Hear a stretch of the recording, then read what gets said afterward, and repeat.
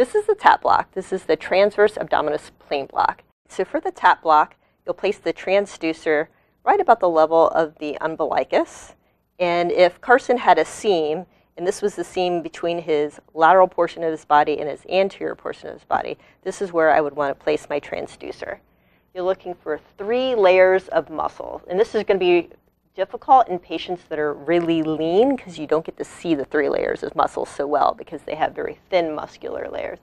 But on Carson, you see the 3 layers plus his abdominal cavity.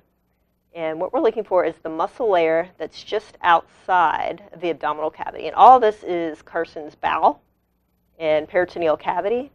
And this is the first muscle layer, and that's our transverse abdominis layer. And right above that is the fascial plane that we're aiming for. This is where the nerves are. You can't see the nerves. You can only see the fascial plane. And so you're targeting the needle to enter and stop right at this fascial plane, and that's where you inject your volume of anesthetic. Going towards the near field, you have your internal oblique muscle and then your external oblique muscle, and of course the skin and subcutaneous tissue as well.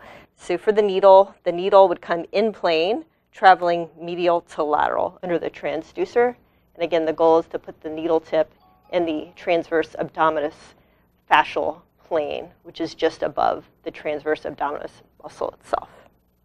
That's my hot tip. Now it's your turn to scan.